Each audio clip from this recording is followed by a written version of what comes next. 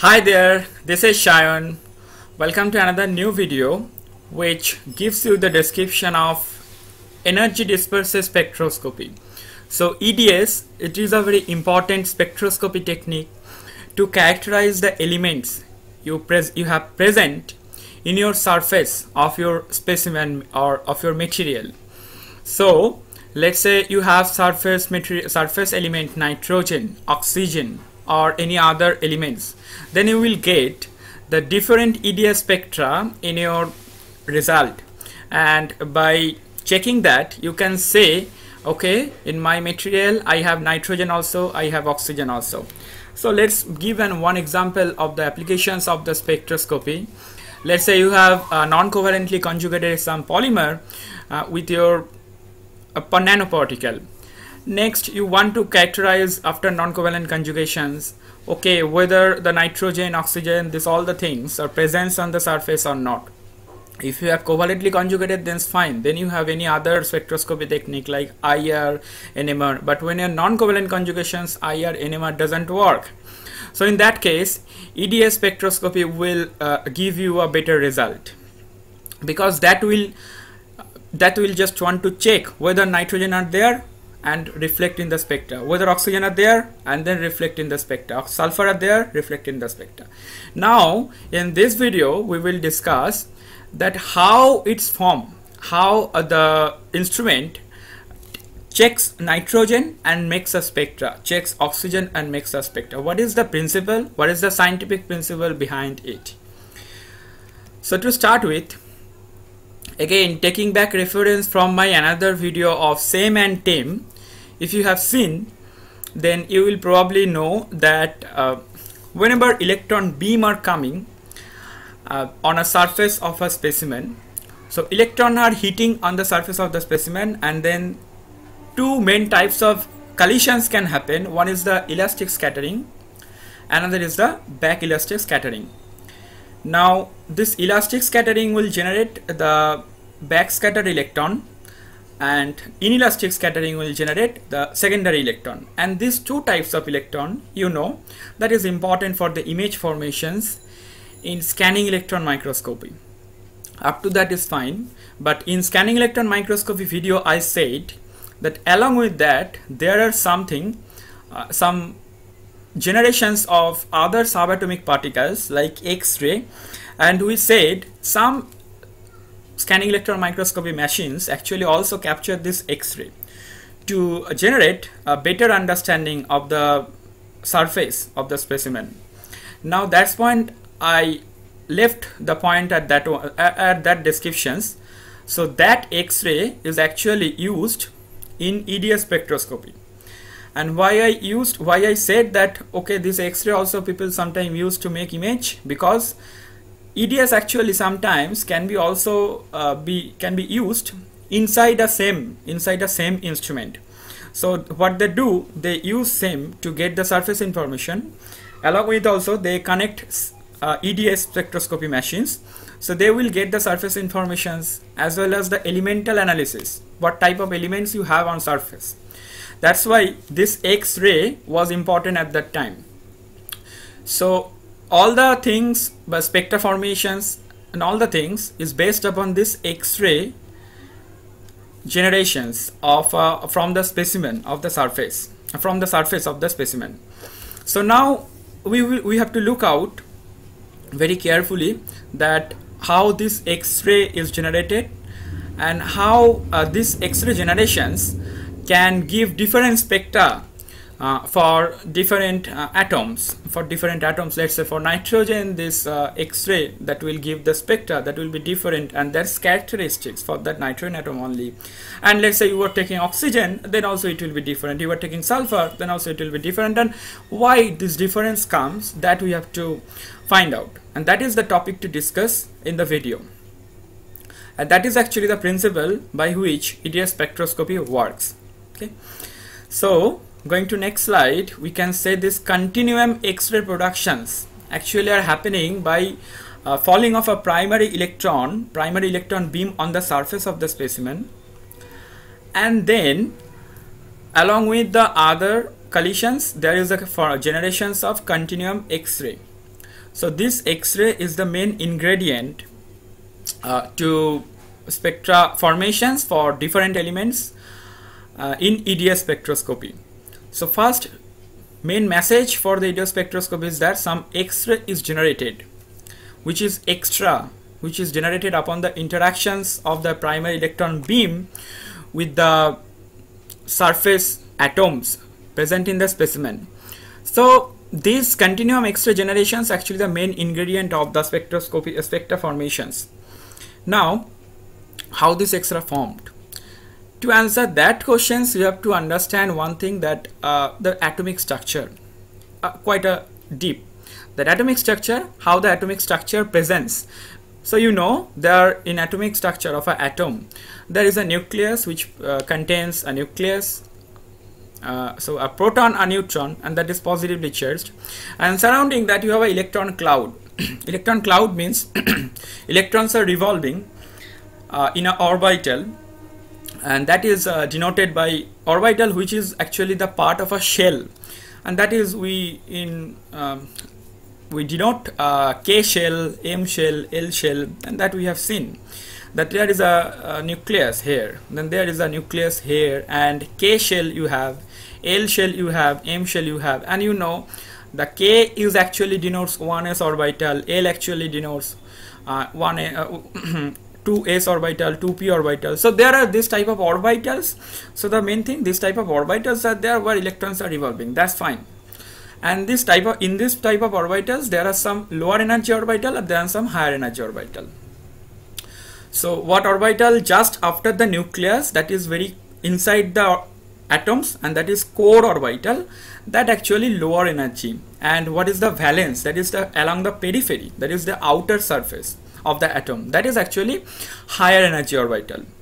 Okay, and that's called the valence orbital. So inside you have the lower energy because that is more stabilized by the attraction force of an electron and a nucleus, and the periphery are not that much stabilized. That's why they are called the valence orbital. Okay, so that are higher energy orbital. Now in EDS spectroscopy, they actually give a primary electron beam which have some greater energy, and that hits inside orbital electron. So in spectroscopy instrument, a electron beam will generate that hits towards the inner electron, and the inner electron will be ionized. Ionized means electron will be removed from that orbital.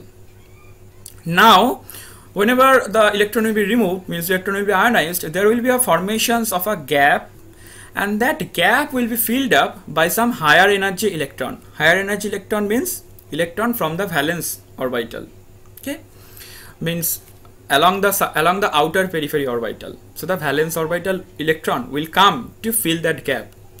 Now whenever a higher energy orbital electron or higher energy electron comes to fill a gap of a lower energy orbital, then actually X-ray is generated, and this X-ray will be captured by some detector, by some intelligent detector, and that gives a spectra by some instrumentation technique. We don't go into the more details of how that formed, but that will generate some spectra. And as this X-ray generations and which type of, what is the energy of that X-ray, that will depend the energy level difference between the inner orbital and the outermost orbital. Outermost means from where the electron are coming to fill up the gap. Okay, so that energy difference actually decides what will be the energy of that X-ray, and that energy difference will be different for different atoms, and that's why you will get different energy X-ray generations for different atoms. That's why the spectra which will be generated from the X-ray will be different for different atoms. That's the main principle. And now we will go in more details. This is the characteristics X-ray generations. As I have said, the electron beam is coming here as the sky color arrow I have shown here, and now electron is going to ionized, and as I have said, electron from the atom, this is denoting that electron are going to be ionized from the inner orbital. And now higher energy electron is coming to fill that gap, and that has been shown in the deep yellow, and thus the generations of X-ray will happen, and that has been shown by the light yellow. So X-ray generations. Now by this you can do the generations of K alpha, K beta or L alpha. How does it come? The name nomenclature. This is actually nothing very easy. That this filling up of electron of the lower energy gap of the atomic orbital by a higher energy electron can happen in many ways. Let's say you have a vacancy in a K orbital, which is the nearest orbital of the nucleus. So let's say this gap has been happened in the K orbital and electrons are coming from any other higher energy orbital. Then I will say that will be generations of K alpha, and in some case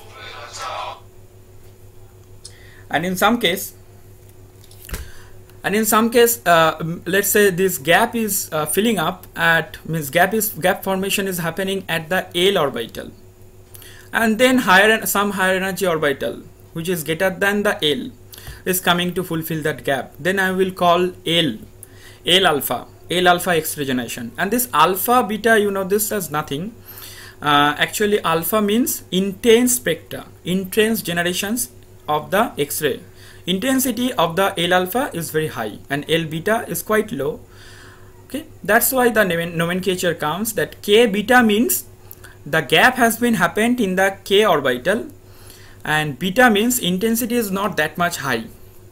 L alpha means gap has been happened at the L orbital, means L shell of the electron orbital, and intensity is quite high. That's why alpha. If we have intensity high, then alpha, intensity low, then beta. And KLM, that has been nomenclatured by from where your gap has been formed. Okay. Now if you go to the next slide, this shows typical spectra which you will get from a silicon atom. So this is the characteristics X-ray of a silicon, which shows the K alpha you have, L alpha you have, and K beta. K alpha and K beta, you understand that gap has been formed in the K orbital, K shell of electrons orbital, and alpha means intense, beta means low intense. L alpha means from L orbital that gap has been formed, means ionization of electron has happened by the primary or electron beam at the L shell of electrons, and then some higher energy electron are coming to fulfill that gap. Okay. So this is the characteristics of that particular atom. That's why by checking the spectra and from the reference you can conclude, okay, this spectra is concerns for the silicon atom, this spectra concerns for the nitrogen atom. Like this you can identify the what atoms are present in the surface of the specimen. Now I will go through a interactive video. This is the animations which will help to give you a better understanding for the working principle. Let's check it.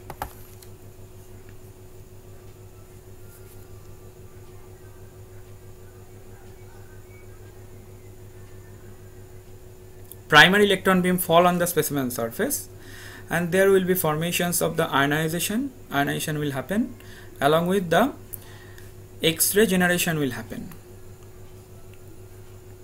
Now if we go to the atomic details, the primary electron beam hits the inner orbital electron, inertial electron will be ionized, and then that some higher energy electron will come to fulfill that gap, by which generations of X-ray will happen, and this X-ray will be captured by some detector, and each element generate different energy of X-ray.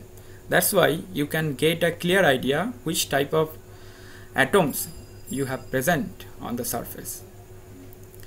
So that's all for the concept of EDS spectroscopy. Hope you understood the whole concept. If you have any doubt, you can just ask me, can give in the question in the comment box, and I will happy to answer.